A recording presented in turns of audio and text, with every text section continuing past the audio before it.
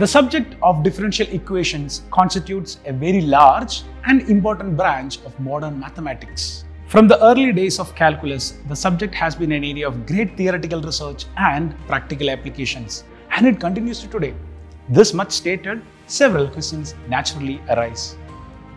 What is a differential equation and what does it signify? Where and how do differential equations originate and of what use are they? Confronted with a differential equation, what does one do with it? How does one do it? And what are the results of such activity? These questions indicate three major aspects of the subject: theory, method, and application.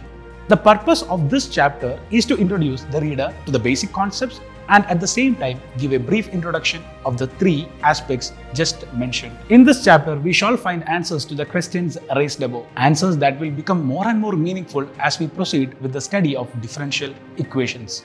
I am Abdullah and I will be guiding you with differential equations, and let's start learning with Tutorac.